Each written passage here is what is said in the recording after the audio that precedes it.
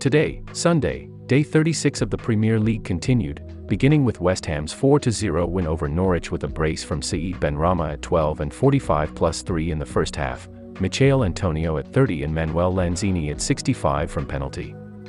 Leicester City lost at home 1-2 against Everton. Vitaly Mykolenko at minute 6 opened the scoring in favour of Everton. Patson Daka equalised in the 11th minute and Mason Holgate gave Everton the victory in the 30th minute.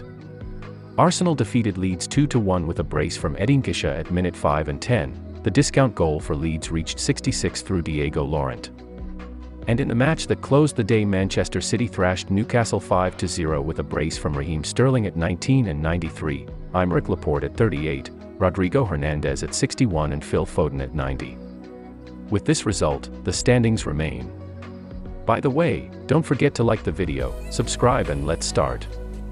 Manchester City first with 86 and more than 68 goal difference. Second, Liverpool with 83 and more than 64 goal difference.